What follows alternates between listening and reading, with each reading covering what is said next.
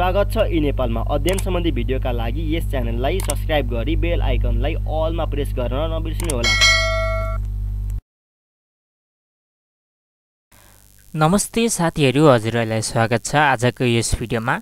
आज म हजुरहरुलाई क्लास 12 को इकोनोमिक सब्जेक्टको स्याम्पल मोडल क्वेशनको सोलुसनको 19 नम्बरमा रहेको क्वेशन मैले प्रोवाइड गर्न आँटेको छु। यस भिडियोमा 19 नम्बरमा दुईटा क्वेशन रहेको छ, जुन चाहिँ अड सेक्सनमा रहेको क्वेशन हो। एउटा क्वेशन चाहिँ मैले हजुरहरुलाई अगाडि नै प्रोवाइड गरिसकेको थिएँ सोलुसन सहित। आज म हजुरहरुलाई यस भिडियोमा फेरि दुईटा क्वेशन मध्ये अर्को क्वेशन लिएर आएको छु र त्यस क्वेशनको हल्का एक्सप्लेन पनि गर्ने छु। अब हामी यस क्वेशन तर्फ जाउँ। क्वेशनमा के भनेको छ भने दिएको तथ्याङ्कबाट पासेसको मूल्य पत्ता लगाउनुहोस् र नतिजाको व्याख्या गर्नुहोस् भनिरहेको छ। जम्मा चाहिँ 5 मार्क्सको हो। 5 मार्क्समा 4 मार्क्स हामीले न्युमेरिकल गरेको हो। 1 मार्क्स भनेको हाम्रो व्याख्या गर्नुमा जान्छ। अब हामी यो टेबलतर्फ जाउँ। टेबलमा छ टाइप्स अफ गुड, वस्तुको प्रकारहरू ए बी सी डी, 4टा वस्तुको प्रकारहरू दिएको छ। अब यसरी अब हामीले 2070 को प्राइजमा जाउँ। 2070 को प्राइजमा जाँदाखेरि टाइप्स अफ गुड ए मा 2070 को प्राइज भनेपछि 8 भयो। टाइप्स अफ गुड बी मा 2070 को प्राइज भनेको 9 भयो। टाइप्स अफ गुड सी मा 2070 को प्राइज भनेको 12 भयो। टाइप्स अफ गुड डी मा 2070 को प्राइज भनेको 5 भयो। अब यसरी अब हामी वस्तुको अब क्वान्टिटी पनि दिएको छ 2070 को। टाइप्स अफ गुड ए मा 2070 मा 12 भयो quantity. Types of good be मा 22 भयो वस्तुको quantity. Types of good C मा 2070 मा क्वान्टिटी भयो 11। टाइप्स अफ डी मा 2070 मा क्वान्टिटी भयो 20। यसै गरी अब हामीले यहाँनिर 2077 सालको पनि दिएको छ, 2077 को पनि प्राइज दिएको छ। टाइप्स अफ गुड ए मा 2077 2077 मा प्राइज भयो 15। टाइप्स अफ गुड बी मा प्राइज भयो 12। टाइप्स अफ गुड सी मा प्राइज भयो 18। टाइप्स अफ गुड डी मा प्राइज भयो 10। यो चाहिँ हाम्रो 2077 को प्राइज भयो। अब यसरी अब हामी 2077 को क्वान्टिटी तर्फ जाउँ। टाइप्स अफ गुड ए मा क्वान्टिटी भयो 15। टाइप्स अफ गुड बी मा क्वान्टिटी भयो 19। टाइप्स अफ गुड सी मा क्वान्टिटी भयो 19। टाइप्स अफ गुड डी मा क्वान्टिटी भयो 25। हजुरले अब यति बुझिसक्नुभयो। अब यहाँ हल्का म के भन्न चाहन्छु भने यहाँ अब हामीले करेन्ट इयर र बेस इयर छुट्याउनु पर्ने हुन्छ। अब यहाँनिर दुईटा इयर दिएको छ, दुईटा वर्ष दिएको छ। अब यो दुईटा वर्षमध्ये हजुरहरूले करेन्ट इयर र बेस इयर छुट्याउनु पर्ने हुन्छ। अब यहाँनिर बेस इयर भनेको बितेको समय भनेपछि अब यहाँनिर बेस इयर भनेपछि 2070 भयो बेस इयर, र करेन्ट इयर भनेपछि हाम्रो 2077 भयो। अब यहाँनिर के हेर्न सक्नुहुनेछ हजुरहरूले।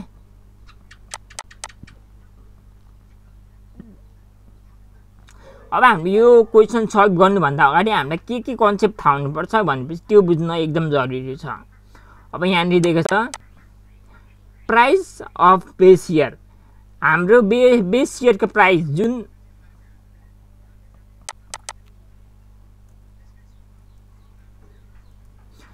बेस इयरको प्राइस यो छ नि, बेस इयरको प्राइजलाई हामी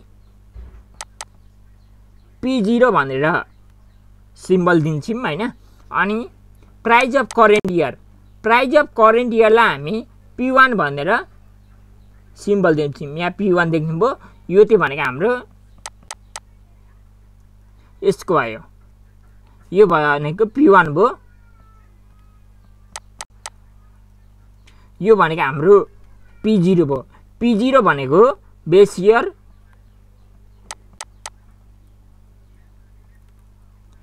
P1 भनेको करेन्ट इयर। अब यसै गरी अब अर्कोतर्फ जाउँ। क्वान्टिटी अफ बेस इयरलाई हामी Q0 भन्छौँ। क्वान्टिटी अफ बेस सेयरलाई हामी Q0 भन्छौँ। अब यहाँनिर 2070 को बेस सेयर 2070 बेस सेयर भनेपछि हाम्रो बेस Q0 भनेको यो भयो। बेस सेयरको क्वान्टिटी भनेको Q0 भनेपछि हामीले बेस सेयरको क्वान्टिटीलाई चाहिँ हामी Q0 भनेर सिम्बल दिन्छौँ। अब यसै गरी आयो करेन्ट इयरको क्वान्टिटीलाई हामी Q1 भनेर हामी सिम्बल दिन्छौँ। जस्तै यहाँनिर 2077 सालको अब पासेजको फर्मुला हजुरहरूलाई थाहा हुनुपर्छ निकाल्ने बेलामा। अब यहाँनिर अलिकति कन्सेप्ट बुझ्नु होला है। यहाँनिर थोरै के बुझ्नु होला, बेस इयरलाई हामी 0 ले बुझ्न सक्छौँ, 0 भनेर बुझ्न सक्छौँ भनेपछि करेन्ट इयरलाई हामी 1 भनेर बुझ्न सक्छौँ। जस्तै Q0 छ भने हाम्रो बेस इयरको क्वान्टिटी भयो। यदि Q1 छ भने हाम्रो करेन्ट इयरको क्वान्टिटी भयो। यो बेस इयर हो कि करेन्ट इयर हो भनेर हामीले यो दुईटा सिम्बलले छुट्याएको हुन्छ 0 र 1 ले। अब हामी पासेजको फर्मुलातर्फ जाउँ। पासेजको फर्मुला यस्तो रहेको छ, समेसन P1 इन्टु Q1 हो।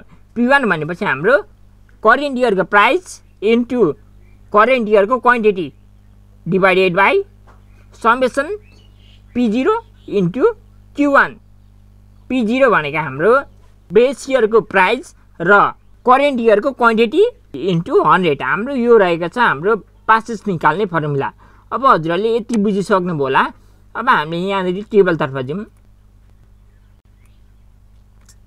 अब यहाँनिर मेन कन्सेप्ट भनेको हजुरहरूले टेबलमा हो। अब हजुरहरूले यो टेबल यहाँनिर यसको फर्मुला त हेरिसक्नु भएको छ, बुझिसक्नु भएको छ।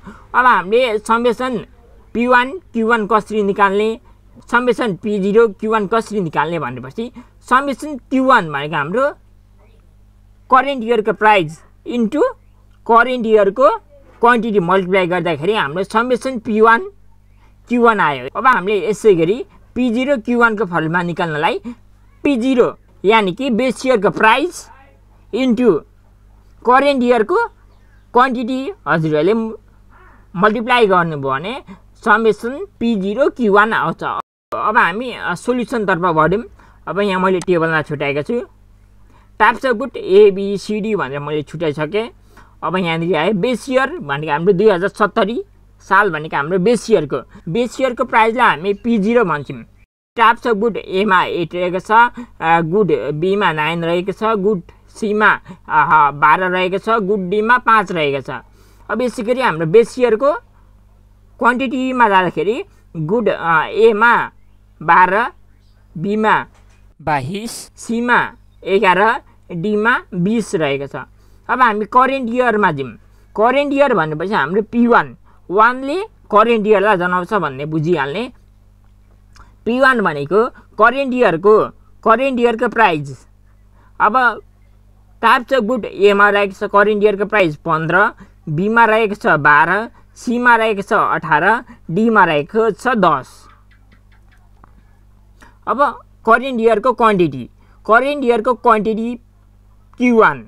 अब करेन्ट इयरको क्वान्टिटी भनेपछि हाम्रो टाइप्स अफ गुड एमा 15, बीमा 19, सीमा 19, डीमा 25 रहेको छ।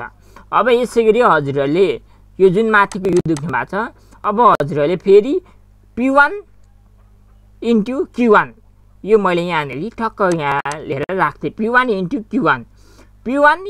Q1 अब यहाँनिर यो भनेको इन्टु भयो।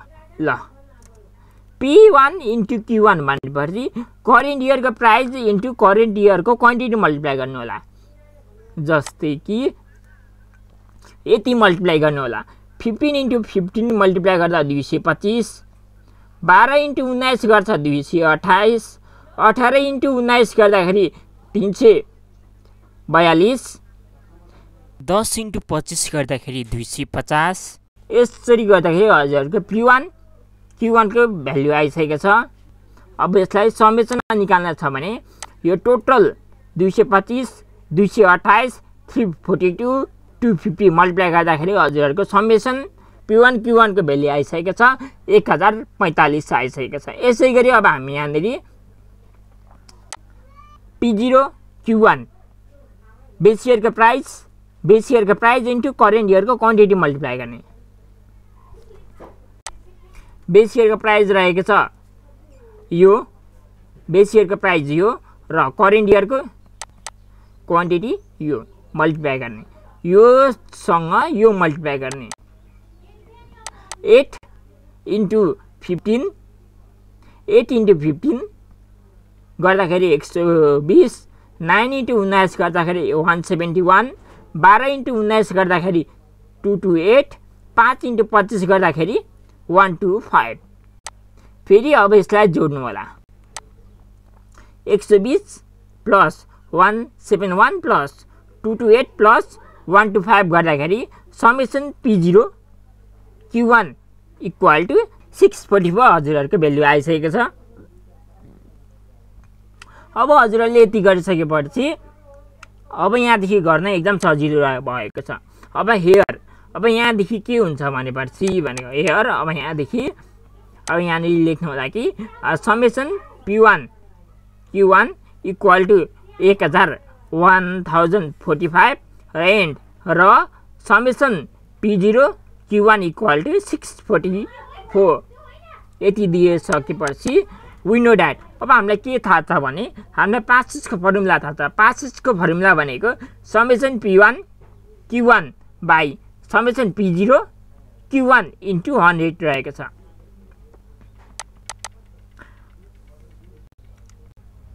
अब फेरि यहाँदेखि हेर्न सक्नुहुनेछ। अब यहाँनिर अब हामीले यो जुन समेसन P1 Q1 हजुरहरूले त्यो माथिको भ्यालु इन्ट्री गर्नु होला 1045 र तल समेसन P0 Q1 को भ्यालु हाल्नु होला 644 गर्नु होला हाल्नु होला र इन्टु 100 गरिदिनु होला। अनि फेरि अब यहाँदेखि हजुरले 1045 इन्टु 100 गर्दाखेरि 1,04,500 आइसकेको छ समेसन P1 Q1। अनि त्यसलाई चाहिँ 1,04,500 लाई चाहिँ 644 ले भागा गरिदिँदाखेरि हजुरहरूको पासेजको भ्यालु आइसकेको छ 162.26 हजुरहरूको भ्यालु आइसकेको छ। यसरी हजुरहरूले पासेजको प्राइस इन्डेक्स निकाल्न सक्नुहुनेछ। यति गरिसकेपछि अब हामीले यसलाई चाहिँ 1 मार्क्सकोमा एक्सप्लेन गर्नुपर्ने हुन्छ, यानि कि हामीले यसलाई व्याख्या गर्नुपर्ने हुन्छ। अब व्याख्या पनि एकदम सजिलोसँग गर्न सक्नुहुनेछ। जस्तै कि यहाँ हेर्न सक्नुहुनेछ इन द गिभन फिगर भनेर हजुरहरूले व्याख्या गर्न सक्नुहुन्छ। जस्तै कि यो टेबलमा दिएको अनुसार 2070 साल र 2077 सालको पासेस प्राइस इन्डेक्स चाहिँ 162.26 रहेको छ भनेर हजुरहरूले यसरी व्याख्या गर्न सक्नुहुन्छ। व्याख्या त एकदम सर्ट हो, 1 मार्क्सको भएकोले हजुरहरूले एकदम सर्ट गर्नुपर्छ व्याख्या। यति गर्न आएपछि हजुरहरूलाई 19 नम्बरको क्वेसनमा यस्तो टाइपको क्वेसनहरू एकदम सजिलो लाग्नेछ। 5 मा 5 ल्याउन सक्नुहुन्छ, 5 मार्क्समा 5 मार्क्स ल्याउन सक्नुहुन्छ 19 नम्बरको क्वेसनमा। या अरू क्वेसन पनि सोध्न सक्छ हजुरहरूलाई, म अरू भिडियो पनि म प्रोभाइड गर्नेछु। यदि हजुरहरूले क्लास 12 को सिम्पल मोडल क्वेसनको सोल्युसन हेर्नु भएको छैन भने मैले हजुरहरूलाई त्यो पनि प्रोभाइड गरिसकेको छु। इकोनोमिक को पनि साथसाथै एकाउन्ट, बिजनेस, कम्प्युटर, इङ्ग्लिस, सामाजिकको पनि मैले हजुरहरूलाई प्रोभाइड गरिसकेको छु। हजुरहरूले त्यो पनि